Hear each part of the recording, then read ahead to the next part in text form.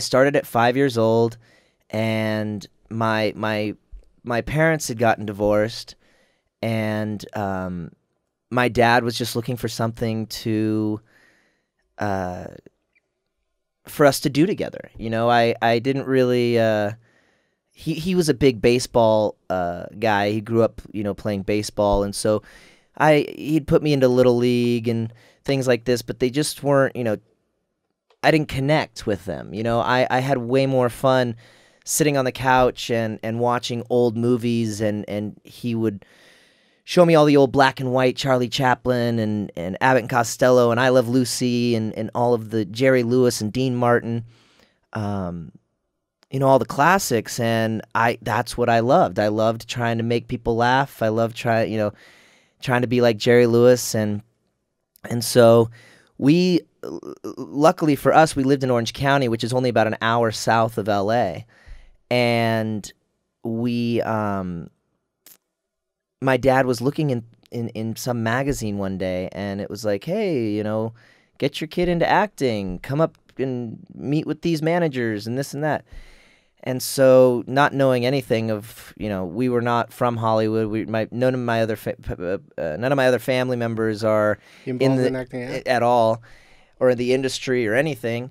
And so we just went up there and tried it, and I got an agent and a manager, and just started going to auditions and auditions and auditions, and then But for commercials or for movie roles or for everything, really, mostly commercials at that age. You actually were in a commercial which I saw when I was a kid, of the Pokemon commercial. Yeah, of the link cable. the link cable. Yeah. Once I recognized like your child face, I started watching a lot of things that you were involved and I didn't know. Oh, how funny! Yeah, but I remember that commercial that you were in like opposite sides of two buildings. Yeah, how about that technology? Yeah, now we're just like on our phones. Oh, let me airdrop this. Let me do this. But we had to have a cable to link our Game Boys. Yeah. And in the screen, you could see the Pokemon moving. Yeah, across the wire. So I mostly commercials, but it took me about a year or two to actually finally book something. And the first commercial I ever did was a Whirlpool commercial where I had to sit down and eat a popsicle. And Whirlpool is like washers and dryers and stuff. And I had to let the popsicle drip on my T-shirt. And then my mom would be like, "Oh, I gotta wash your clothes," you know. And so there was take 1 and take 2 and take 3. So I just kept getting handed these popsicles. I'm like, 5. I'm like, "Oh, this is awesome." I'm like, "Yeah, Dad, I want to keep doing this. This is great. This is way better than going to school." And then it just progressed, and got my first movie when I was about 8 years old. Went and shot that in Atlanta, Georgia. That was the movie with Tim Allen? No, that was called The Neon Bible. Tim Allen I worked with on Home Improvement. Oh yeah. On the TV show. Yeah, I was about 8 years old on that show. That was really cool because that show I did watch, and was you know, loved Tim Allen and everyone on that show. So that was really cool to, you know, get on set and be like, whoa, this is, you know, it's just so strange. Like I'm used to seeing these sets on TV, and now I'm here. Wait, the house is just right next to the Tool Time, and Tool Time's right next to the back. Like, it's just all right here, because you think in your mind, when they go to Tool Time, they like go somewhere, you know.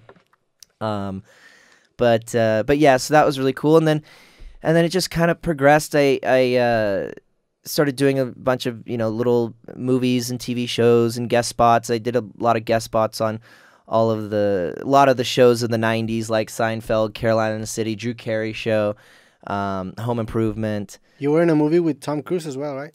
Oh yeah, I did Jerry Maguire. I did. I was the kid at the beginning of the movie who tells Tom Cruise to F off. That was really interesting because you know, my mom is pretty religious and very Christian, and I felt so bad because she was telling all of her friends at church, you know, you got to see my son in this new movie, but she hadn't seen it.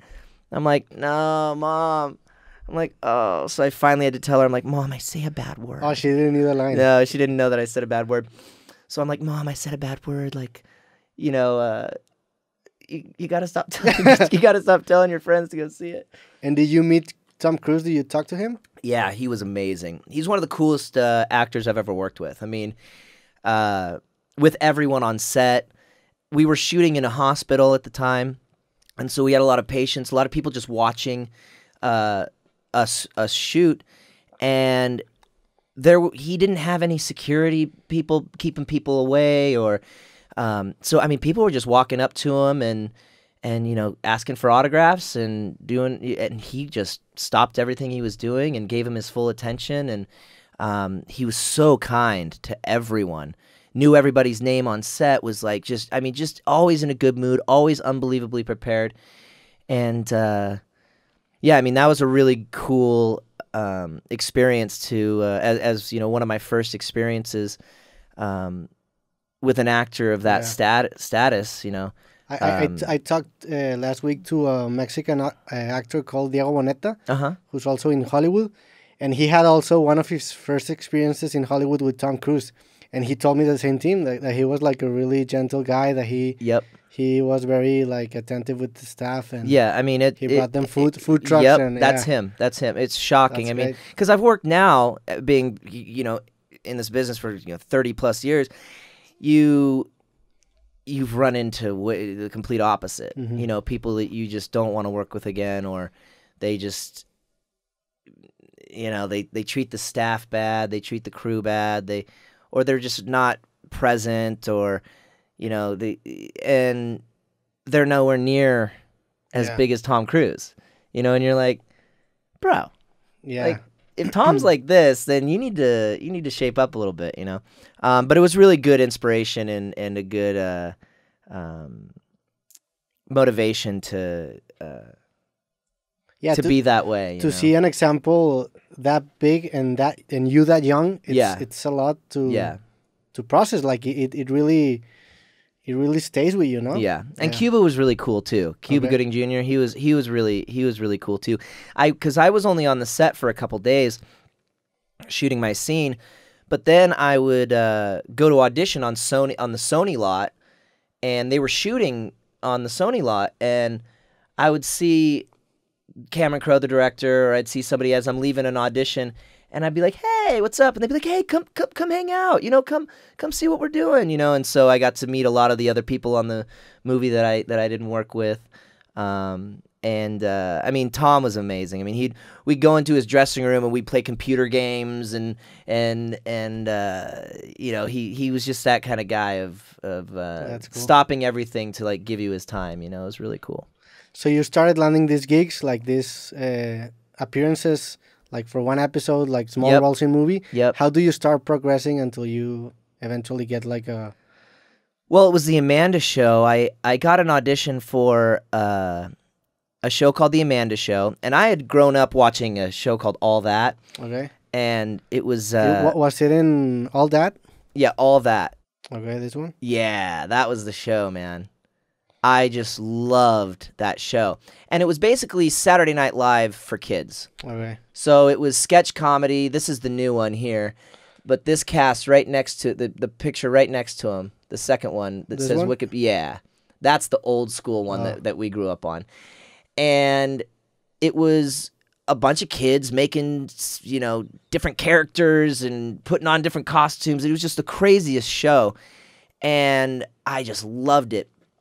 And because that's what I want. That's really what I love doing. I love doing different voices and characters and all of that.